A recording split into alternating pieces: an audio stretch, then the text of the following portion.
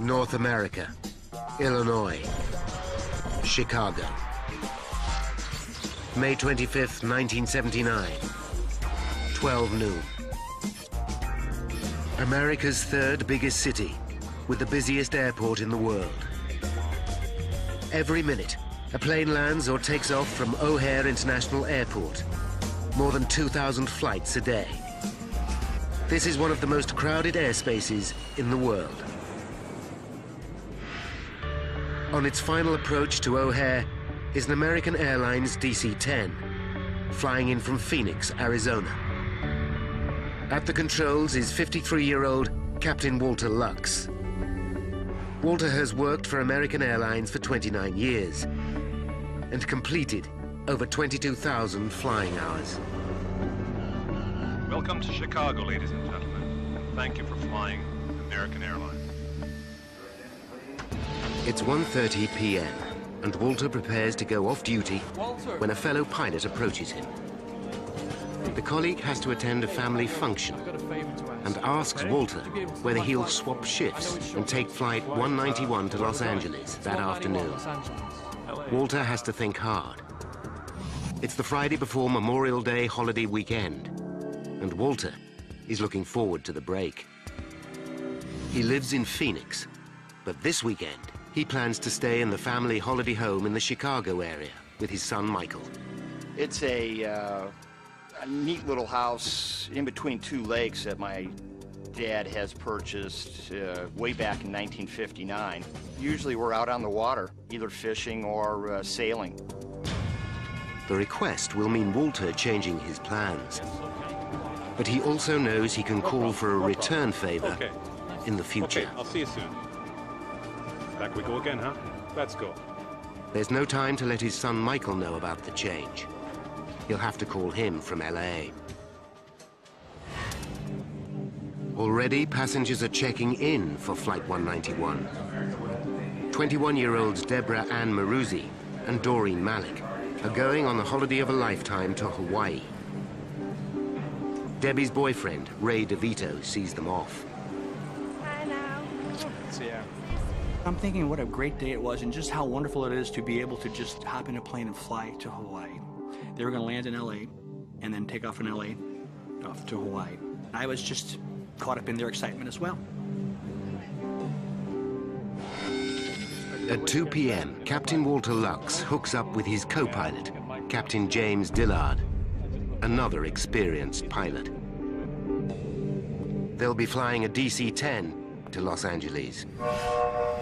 McDonnell Douglas launched the DC-10 in the early 1970s as its own long-haul wide-body jet to rival Boeing's 747. Both McDonnell Douglas and American Airlines rely on the DC-10 to assure their future at a time of turbulence in U.S. aviation. The previous year, in 1978, the industry was deregulated, and established carriers like American Airlines expect to face cutthroat competition for passengers. But the DC-10 is a plane with a troubled history. Since 1971, there have been 3 fatal accidents in which 349 people have died. The worst was in 1974 in Paris, when a Turkish Airlines DC-10 crashed just after takeoff. A cargo door blew off, leading to catastrophic loss of pressure. 346 people died. Nevertheless, the DC-10 and its cutting-edge flight control systems are popular with pilots, including Walter Lux. He thinks it's a great airplane. He's became a captain on it. Great airplane, especially in the weather in Chicago. February, March, big snowstorms, when a lot of other airplanes might have to divert. Flight 191 is one of the oldest DC-10s in service. It's flown nearly 20,000 hours since 1972. But the plane recently had a major service. It was given the all clear. At 2:30 p.m., Deborah and Doreen are among the passengers taking their seats. The flight attendants know they'll be busy. It's a holiday weekend, and the plane is almost full. A final count confirms that all 258 passengers are on board. 2:45 p.m. 49-year-old James Dillard will pilot the plane at takeoff and landing. Engine anti-ice. This is the first time he's flown the route from Chicago to LA. But for a pilot with more than 1,000 hours flying DC-10s, it shouldn't be a problem. It's just before 3 p.m. Chicago Tower. American 191 K5, ready for taxi. American 191 Heavy, proceed to 32 right via the bridge. O'Hare Control Tower clears the DC-10 to push back and taxi to runway 32R. Air traffic controller Ed Rucker monitors 191's progress. American 191 Heavy, monitor tower on 118.1. Ray DeVito watches from the observation deck. I was first mesmerized by the sheer beauty of this airplane. Beautifully finished in a very high gloss, shining aluminum finish. Thinking, you know, how does this thing even fly? At 3:01 p.m., 191 pauses for an incoming plane. 32 right, position and hold. All right. A minute later, 191, it's turn cleared right, for heading takeoff. 330, clear for takeoff. 32 right, no delay. American 191, on our way. In standard pilot procedure, both Dillard and Lux move the throttle forward. V1. The wing slats are extended to increase the plane's lift. Within 50 seconds, the 170-ton DC-10 reaches takeoff speed. Rotate. But just as co-pilot Dillard eases the plane's nose into the sky, he notices he's lost power from engine 1 on the left wing. Damn. Ed Rucker watches from the control tower. We need equipment. We blew up an engine. Flight 191 is in trouble. But it's too late for the pilots to abort takeoff. They are now committed. Bus number 1. American Airlines Flight 191 has just taken off from Chicago Airport. As it leaves the ground, it loses power from the engine on the left wing. The plane veers to the left, but co-pilot James Dillard corrects it with the rudder. Come on, come on. He knows the DC-10 can fly with just 2 of its 3 engines and has been trained to deal with exactly this scenario. To reduce the load on the 2 remaining engines, Dillard follows AA guidelines and slows the plane to the minimum climbing speed, V2, 283 kilometers per hour. Air traffic control hurriedly make preparations for the DC-10 to return for an emergency landing. All right, American 191 Heavy, do you want to come back? And to what runway? The pilots know the emergency is far from over, but they have the plane climbing evenly again, though slightly slower than normal. Just beyond the airport's runway are a trailer park and the Chicago Police Canine Training Facility. Sergeant Ken Berger has been training dog teams in search and pursuit techniques for 17 years. Today's training exercise involves Ken playing a fugitive. I can hear a plane approaching. The engine is backfiring. It's sputtering. It's nearing. Suddenly, just 20 seconds after leaving the ground, Flight 191 is in desperate trouble. What the? Without warning, the plane starts to roll to the left. Ray DeVito is still on the observation deck. He watches in horror. There are 2 fireballs, like flak from a World War II movie. 2 big bangs with a red flash fire, and then it begins to roll over. Within seconds, the aircraft banks dramatically to the left.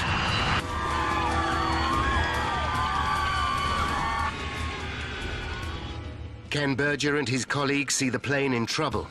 As I break through the trees, the other officers in the training group are running.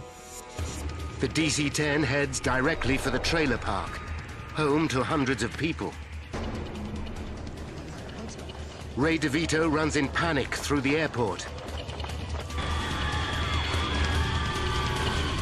Pilots Lux and Dillard fight to level the aircraft.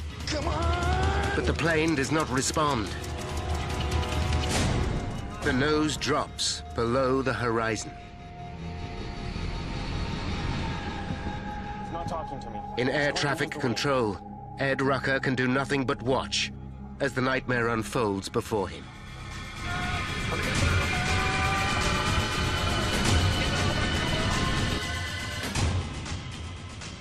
Flight 191 smashes into the ground just short of the trailer park.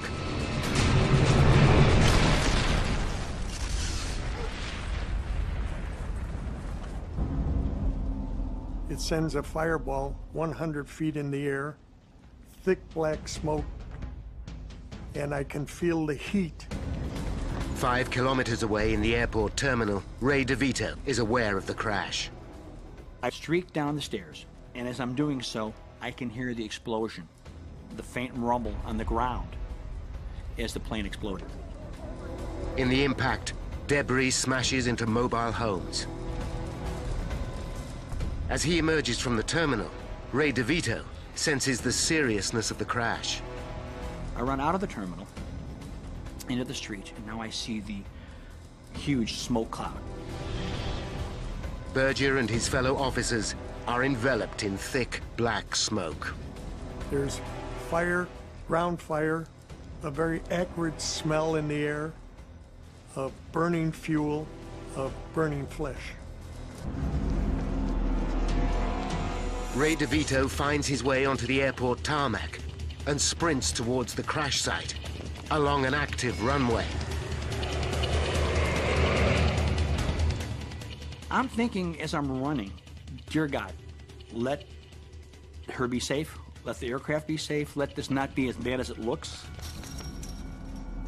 Could Deborah or anyone on board Flight 191 survive such an horrific crash? American Airlines Flight 191 crashes. Just 31 seconds after taking off from Chicago's International Airport. 271 people are on board. Ray DeVito races to the scene to find out if his loved one is among the survivors. 3:15 p.m. Just 11 minutes after the crash, the first firefighters arrive. Among them is paramedic John Heavey. There was a haze in the air, and the one thing I distinctly remember was the absolute, utter silence. No sounds, nothing whatsoever. As the emergency services begin to search for survivors, local news crews also arrive. Ray DeVito has run 5 kilometers to reach the crash site. When I arrive at the crash site, I see pieces of airplane strewn about. I assumed I'm not at the proper site because there's not enough pieces of plane or things here for me to recognize. By now, the emergency services realize their task is hopeless. John Heavey and his team confront the horror of the scene. There were parts of what we didn't know what they were until we got closer. There were just parts and chunks of people that were soaked in jet fuel that were burning. The twisted wreckage of 191 lies scattered for hundreds of meters. Debris has smashed into the trailer park, destroying 5 homes. 2 more people are dead. Even seasoned professionals are overwhelmed by the scene.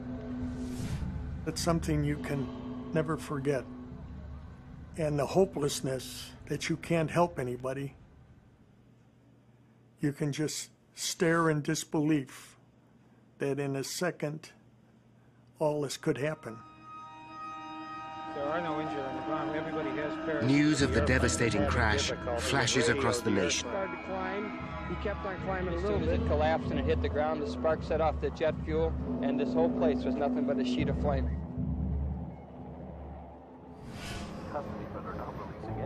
In Phoenix, Arizona, the news alerts Michael Lux, son of pilot Walter Lux. When he hears the flight was out of Chicago, he's relieved. He knows it cannot be his father. I knew my father had flown the trip from Phoenix to Chicago, so I thought, oh, thank God he flew that trip home, so it's not him. At the crash site, Ray DeVito finally accepts the inevitable.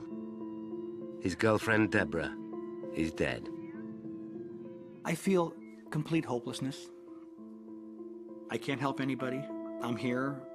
I'm right where everybody was, and there's nobody here. And then I slowly allowed myself to accept the fact that nobody survived this accident. As soon as Michael Lux arrives at his home in Phoenix, his world falls to pieces. I walk in and see one of my best friends. He just has this look that I've never seen, and I was startled, and then I realized our house is full of people, and, you know, where's my mom? What's going on? And then it was on the television in the other room that my dad was the captain. Lord Jesus Christ, Savior of the world, we recommend your servants whom we find here in this distressful incident. American Airlines Flight 191 ranks as the worst single-plane accident in U.S. history. In total, 273 people died. But what caused the pilots of the DC-10 to lose control of their plane so quickly? Now, by going deep into the official investigation, we can reveal the calamitous chain of events that led to the crash of 191. 11 minutes after the disaster, the National Transportation Safety Board, or NTSB, receives a call. Within the hour, a GO team of 15 expert investigators is on its way to Chicago. Pivotal to the investigation will be the expertise of this man, Michael Marks. In 1979, Marks is senior metallurgist at the NTSB. He will unlock the mystery of why 191 fell out of the sky just 30 seconds after takeoff. You wouldn't have thought that that could ever happen on an airplane. So it is a shock. It's a shock to you and I and everybody in the world that this type of thing happened.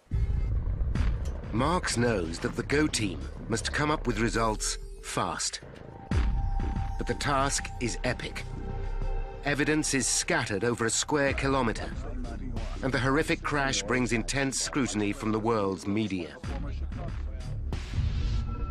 The investigators know this is the fourth fatal accident involving a DC-10 since its introduction in 1971. Including Flight 191, 622 people have died in DC-10 accidents. But there are many potential causes for an air disaster. An electrical fault, a design failure, an explosion, pilot error. The team's priority is to find the black boxes, the flight data recorders. The information they hold is so vital, they are enclosed in armored casing.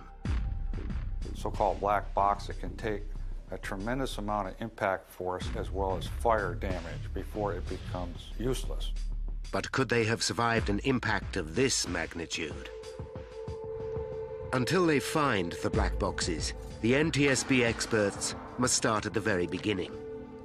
Weather conditions were perfect for flying, and air traffic control report no obvious outside interference, such as another plane or a collision with a flock of birds.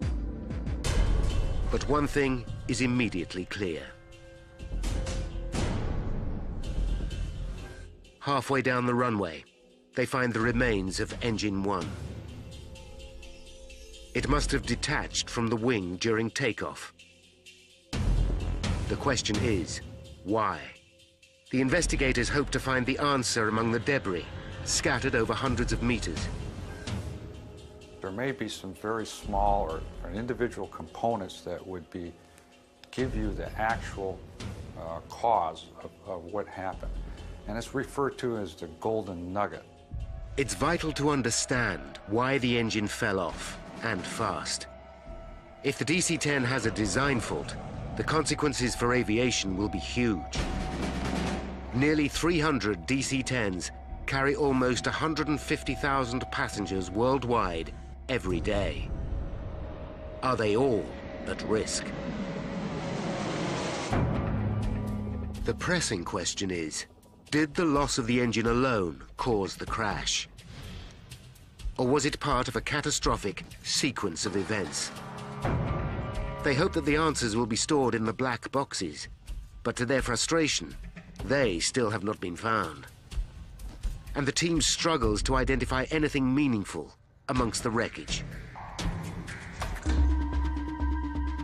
While the search continues, the team turns to eyewitnesses, and their luck changes. They uncover an extraordinary piece of evidence. An amateur photographer at O'Hare Airport captured the final moments of Flight 191. Photo shows smoke or vapor trailing from the left wing. Was there a fire on board? The evidence from one key eyewitness suggests an explosion. My name is Edward Rucker. Air traffic controller Ed Rucker is one of the first to be Federal interviewed. Aviation Administration. I saw a flash from the left wing. I told my supervisor there was an explosion. Could the downing of Flight 191 be the result of sabotage or a terrorist attack? The plane completed its takeoff and then began As the investigators gather more eyewitness accounts, it becomes clear that a bomb is not responsible. The testimonies of 60 people point to one stunning moment. During takeoff, they all saw Engine 1 swing forward, then flip up and over the top of the wing.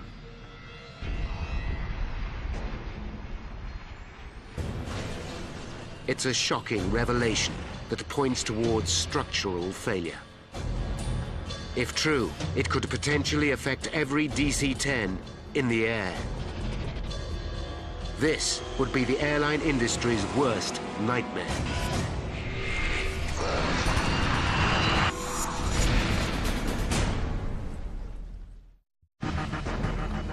A team of experts from the National Transportation Safety Board investigates America's worst single-plane accident. They know that Flight 191 lost an engine at takeoff. But the loss of one of the DC-10's 3 engines should not be sufficient to bring it down. Yet the plane crashed just 31 seconds later. 273 people are dead. The public reels in shock, and the media demand answers. But even with NTSB experts analyzing the crash, senior investigator Woody Driver is forced to admit they are far from an explanation. I'd like to this time ask for your help. We need some insistence in getting any kind of pictures that anybody in the area took of that aircraft while it was in flight. The team focus their inquiry on why the engine fell off. The finger of suspicion points directly at the structure that holds the engine to the wing. The DC-10 has 3 engines, each weighing more than 5 tons. One is on the tail, the other 2 hang from the wings, each connected by the pylon. A pylon attaches to the wing at 3 points, 2 at the front, 1 at the rear. It has dozens of components, and every one could have shattered in the final impact. The team aim to recover every piece of the structure that attached Engine 1 to the left wing. They comb the debris field. With help from local police, the parts are taken to a hangar at O'Hare Airport. There, NTSB experts painstakingly piece together and minutely examine every fragment. With every part, the question is, was this damaged in the crash, or was it faulty before the crash? Then comes the breakthrough they're waiting for. A policeman discovers the 2 black boxes. Hey guys! But the digital flight data recorder is badly battered. This records the status of all the aircraft's instruments prior to the crash. Crucial technical data may be lost. The second box, the cockpit voice recorder, records what the pilots say during the final critical moments. This is in better condition and seems more promising. Both recorders are immediately flown to NTSB headquarters in Washington, D.C. for analysis. 191 at K5, ready for taxiing. The team inspects the cockpit voice recording first and listens to the dialogue between the pilots and air traffic control. On our way. What they hear is routine until 1 second before takeoff, Rotate. when suddenly co-pilot Dillard utters a single word. Damn! Then the tape goes silent.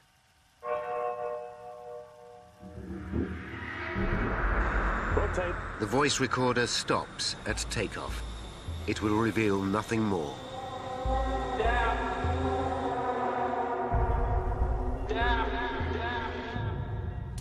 The team now turn to the damaged data recorder. The armored casing survived the crash, but the digital tape inside is torn. Technicians splice the shredded tape together and manage to salvage almost all the data. Only a few seconds are lost.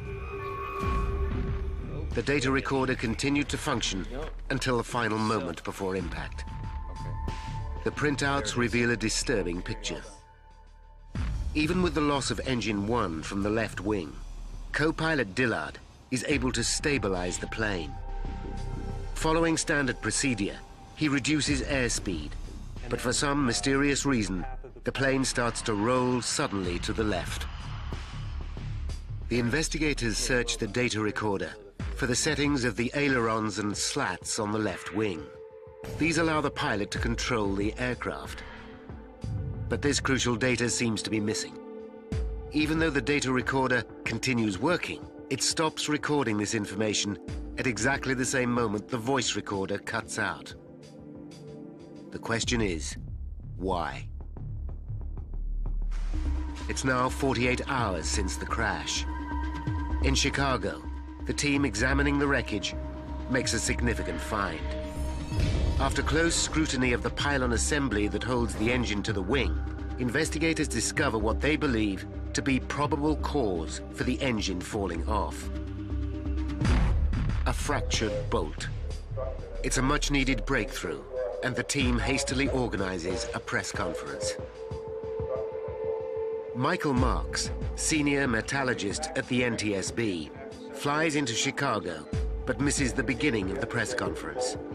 He arrives just as his boss, Deputy Chairman Woody Driver, makes a statement. The investigation revealed the presence of a fatigue fracture. While Driver speaks to the press, a colleague hands Marks the fractured bolt. I said something like, what's so important about this bolt? Because I didn't see anything that would show that there was cracking involved. Driver announces to the world that this simple 3-inch bolt appears to be responsible for the loss of 191's engine. The bolt that I have in my hand is the bolt that came off the aircraft. It reflects a fatigue crack, and then subsequent to that... Marks listens with mounting anxiety. His experience tells him that the bolt was damaged during the crash, not before it. The fracture shows none of the characteristics of fatigue. It has sheared suddenly and cleanly. Years of analyzing metal failure tell him the NTSB is making a terrible mistake in front of the world's press. I felt it was unfortunate that somebody would make a statement at that particular time, so early in the investigation. We have found the bolt that holds the engine. As a result of this fracture, the evidence so far indicates that that was the reason the engine came off. Marks knows that the bolt is not the smoking gun and cannot be responsible for the loss of 191's engine. It was more like, to me, that it was the result of the accident than it was the cause of the accident. But Marks's opinion is not shared by all his colleagues. Some still believe that the bolt is the cause. Marks follows his hunch and begins to sift 191's wreckage for himself. he soon discovers another key piece of the pylon assembly, the flange. Close inspection reveals it's damaged. Damage that looks as if it was caused before the crash. There was something that was mysterious about it. I did not understand it, but I knew that there was something that was wrong and needed to be investigated more in depth. Could the damaged flange explain why the engine fell off? Marks and the team decide to check 191's service history. They discover that American Airlines serviced the plane just 8 weeks before its fatal flight. Whenever you have something happen to an airplane where there's been maintenance in the past, you start looking at what was accomplished during that maintenance operation. Bud Lehner, NTSB head of engineering, visits American Airlines maintenance facility in Tulsa, Oklahoma. He discovers serious irregularities with the way AA carries out the work. In addition to the routine service, American Airlines replaces the bearings that attach the pylons to the wing. To complete the modification, the engine and pylon must be removed from the wing. The plane's manufacturer, McDonnell Douglas, advised the engine to be detached before the pylon is taken off. But American airline engineers have developed a shortcut of removing the engine and pylon as one whole unit, using nothing more sophisticated than a forklift truck. This procedure saves 200 man-hours and thousands of dollars for each of American Airlines' 40 DC-10s. The airlines, of course, are interested in doing it the quickest and cheapest way possible. Lowering 6 tons of metal is a delicate procedure. If the forklift truck is in the wrong position, the engine will rock like a seesaw and jam against the pylon attachment points. The forklift operator is guided by hand and voice signals. The position must be perfect, or the operation has the potential to cause damage. Bud Lehner discovers that senior management at Tulsa is not aware of this potential pitfall. We were a little bit surprised that somebody hadn't observed this operation and thought beforehand that there's a possibility that this is going to cause some damage that could be catastrophic. The team also discovered that the modification to 191 did not run smoothly. Engineers started to disconnect the engine and pylon from 191's wing, but changed shift at a crucial moment in the procedure. During the handover, the engine and pylon were left supported by the forklift truck. When work resumed, the pylon was jammed against the wing mounts. The forklift was not carrying the load evenly and had to be repositioned before the pylon could be released. Bud Lehner calls Michael Marks at the NTSB labs with the news. It just like a light bulb went off, and it just all came to me. And so I said, Bud, not only do I think it could have been caused by something striking it, I can prove it. The flange is on a bulkhead, bolted to a clevis. When the bolt is removed to detach the pylon, the flange can move up against the clevis. Marks looks at the flange again. It's not just cracked, it's also bent, exactly matching the curve of the clevis. Since the flange can only come into contact with the clevis when the bolt is removed, the crack must have been caused during the removal of the engine and pylon for maintenance. Finally, Marks knows why the engine broke away from the wing. He's also uncovered shortcomings in the way the DC-10 is serviced by American Airlines. But Marks is aware that DC-10s are able to fly with just 2 engines.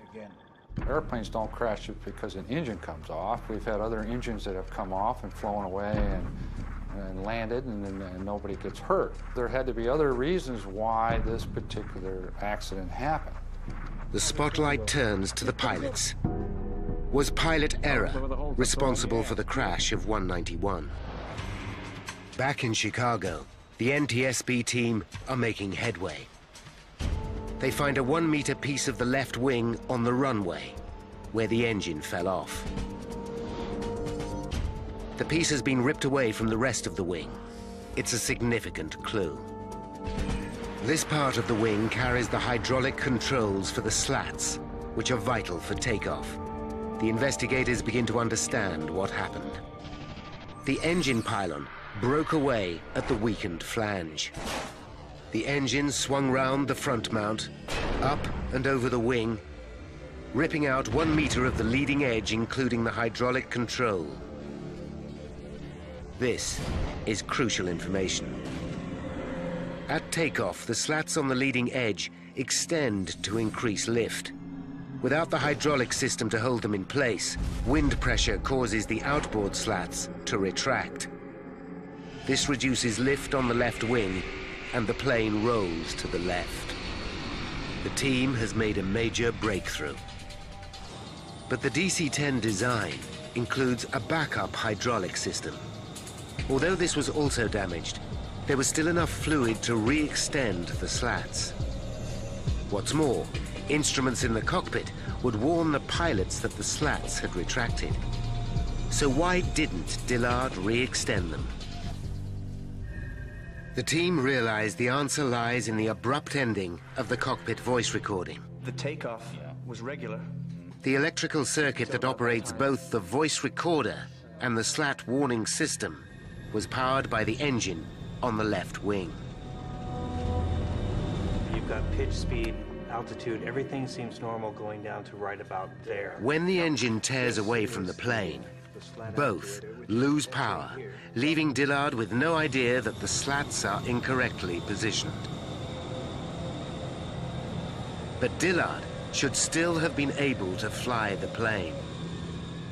He was flying the airplane. He was literally flying it out after the engine came off, after the slats came back. So did Dillard deviate from the emergency procedure? The flight data recorder shows that when he lost engine 1, Dillard reduces speed to V2, exactly as trained. V2, 283 kilometers per hour, is the aircraft's minimum climbing speed. Dillard was doing everything by the book, yet still the plane crashed. Marks and the investigation team start to question whether the emergency procedures are at fault. As part of any plane development, pilots rigorously test its handling in a variety of situations. But the investigators discover that DC-10 tests never covered a situation where the engine and pylon fall off and the slats retract. Calculating the exact effect on the aerodynamics, the team recreate 191's flight in a simulator. 70 takeoffs are simulated with exactly the same catastrophic loss of engine and slat retraction. 13 pilots try to correct the plane following the emergency instructions. Not one manages to save the aircraft. It's a shocking revelation. The training manual is wrong. The investigators conclude that reducing speed when the slats are retracted is the worst thing a pilot can do. It guarantees that the plane will stall in mid-air. This is exactly what happened to Flight 191. Captain Lux and co-pilot Dillard are not to blame. The news comes as a relief to Walter Lux's son, Michael. It just gave him a little vindication that he was doing everything like any other senior captain would do in that terrible situation. But even with the flaws in the emergency procedures, the investigators know that there was one instrument which should still have been able to save Flight 191. NTSB agents are conducting a painstaking investigation to discover what downed American Airlines Flight 191. They know that in unique circumstances, the pilots unwittingly stalled the aircraft. But the team need to resolve the last mystery. There is one final safety device which should have saved the stricken plane. When a DC-10 is about to stall, it makes a distinctive dual warning. The first is the stick shaker, which causes the pilot's yoke to vibrate. In addition, a light flashes. This combined warning alerts the pilot to increase speed immediately. What the? But on 191, only Captain Lux had a stick shaker, and it wasn't working. This also lost power when the hydraulic system was ripped from the left wing. There is a backup power supply that reactivates the stick shaker, but to turn it on during takeoff is impossible, because the pilots are belted to their seats. This simple power switch proves to be the final nail in the coffin for the 271 people on board 191. Now, by rewinding the events of that fateful day, and by following the evidence uncovered during the investigation, we can finally reveal how Flight 191 crashed. 5 minutes to disaster. 191 taxis to runway 32R at Chicago O'Hare Airport, ready for takeoff. American 191, on our way. The fatal flaw that will down the flight starts 8 weeks earlier, when the DC-10 undergoes maintenance. As the engine and bulkhead are detached, a flange cracks. Every time the DC-10 takes off and lands over the next 8 weeks, the crack gets worse. 1 minute and 19 seconds to disaster. 191 starts its takeoff roll. During the roll, the cracked flange on the pylon fails. The pylon is now only supported by the front bolts. As the nose lifts for takeoff, the pylon rips away from the forward mount, up and over the left wing, taking 1 meter of the leading edge with it. This breaches the hydraulic systems and cuts off the electrical supply to vital cockpit instruments, including the stick shaker. 32 seconds to disaster. Damn. The pilots know that they have lost power from engine 1, but they can't see that they have lost the engine itself and part of the wing. Following emergency procedures, co-pilot Dillard slows to 283 kilometers per hour. The plane continues to climb steadily to 90 meters.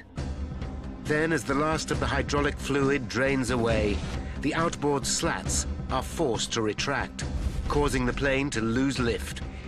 The loss of electrical power means crucial warning signals fail to alert the pilots to the danger. 10 seconds to disaster. The plane rolls dramatically to the left. The pilots fight to correct this, but the aircraft continues to roll until its wings are past the vertical and the nose pitches below the horizon.